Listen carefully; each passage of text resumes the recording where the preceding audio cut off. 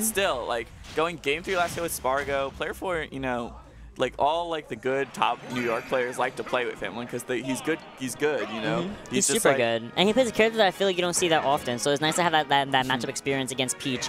But let's not forget that Kuuga's Roy is also pretty, like, nefarious to play against. Living legend.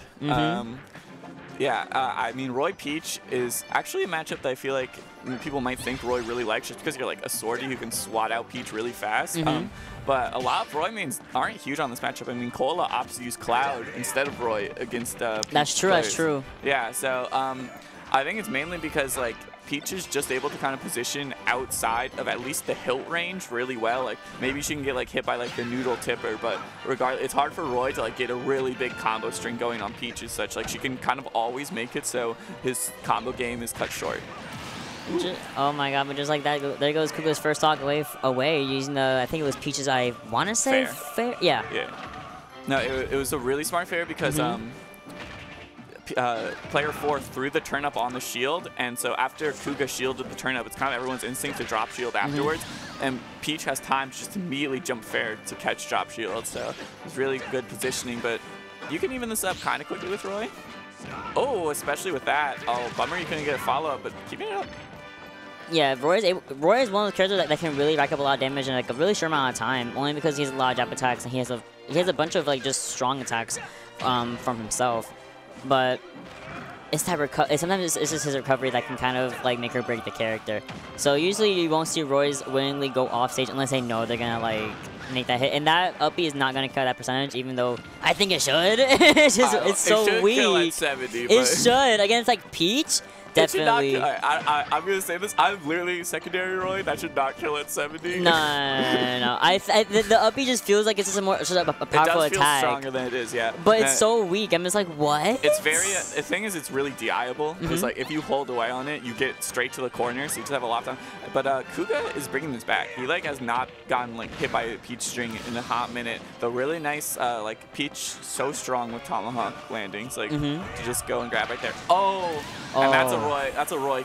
That's a Kuuga special. You know, Kuuga's a Roy aficionado. He studies the tech. That's something that like your average Roy would not know about. And good on Kuuga for taking this back to like a really even game.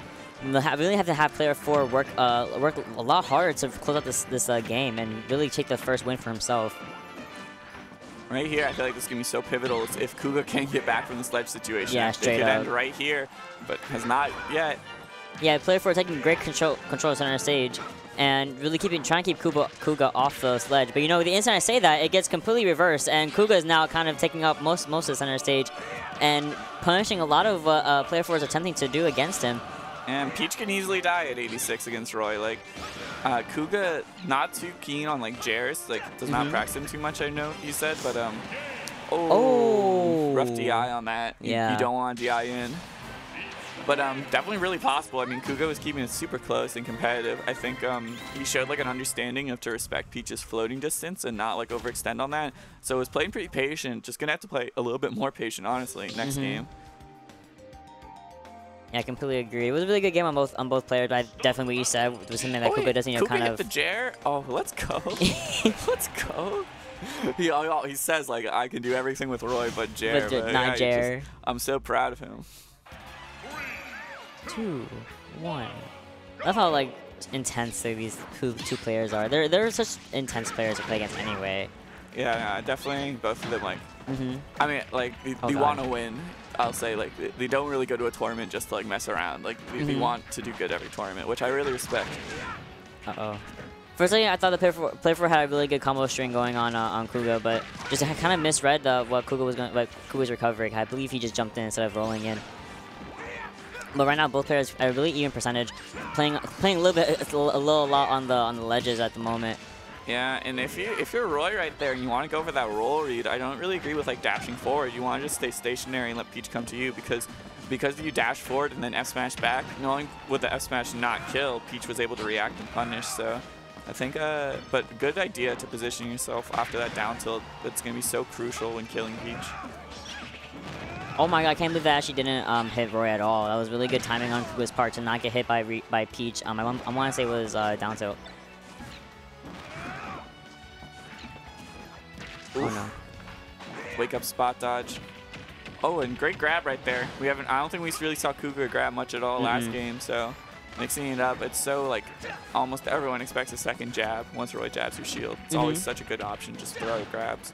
Yeah, player 4 is definitely the one who's using a lot of the grabs to kind of enter into a lot of his Peach combos. But right now, ooh, Kuuga going offstage doing that fair. The tipper fair. Yep. In order to take out player 4's first stock, but he still has to be careful because him himself has a really high percentage. And player 4 is really good at kind of keeping Kuuga off the ledge, and this back throw might be able to take him out. Yep, it definitely is. Yeah, and that Roy fair killing at like 170 or something. That's kind of a thing with Roy versus floaties. Is like floaties, the Roy like really broken early kill confirms, they don't last that long against floaties. Like JR and like down tilt tech chases and such, they're not as common. So you'd actually be surprised like that even though these characters are lighter, they're able to move around Roy really well, which is why Roy mains kind of do struggle a bit sometimes in this matchup, even though it's not like bad or anything. Yeah, no, I definitely wouldn't say that he's like in like a severe disadvantage against Peach, you know. But there is a little bit of some struggles he has to kind of adapt to and change up his plan in order to kind of work around with player 4's Peach. Oh. Oh, this might be it. Ooh. Oh, no. And this is the last thing you want right now. Like, you want to close out the stock before like this happens.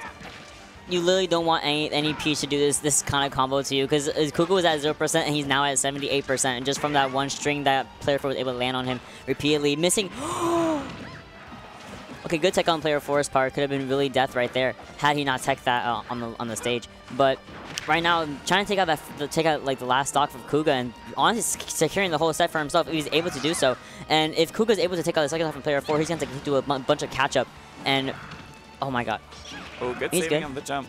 But yeah, no, this is what I was mentioning earlier. It's like with floaties, you just always stay out of the range of where Roy's like kill confirms are, and that up throw killing. Actually, kind of surprised. I thought I wasn't gonna kill. It's so weak, but good stuff. Oh, that's all you needed. I was waiting for it because I saw player 4 attempt the Z drop turnip earlier against Kuuga when trying to recover the first time, and Kuuga had gone to the stage beforehand. But I was waiting because that Roy up B is just vertically it's very short, and it only goes so long like horizontally. So being able to Z drop the turnip, not tulip, the turnip down, and completely knocking out his jump and recovery effect is just a really smart move on player 4's part to really take out that stock as fast as he could. Yeah, no, it's so strong from Peach because as we saw right there, and what we'll see with the last stock is, Peach can throw the turnip down to cover Roy like in every angle the up B can do, except going really high. But the thing is, because Peach is floating right there, you can react to Roy going high and just fair. So as long as player 4 is on point, there was really nothing Redline could do, or sorry, Kuuga could do in that situation.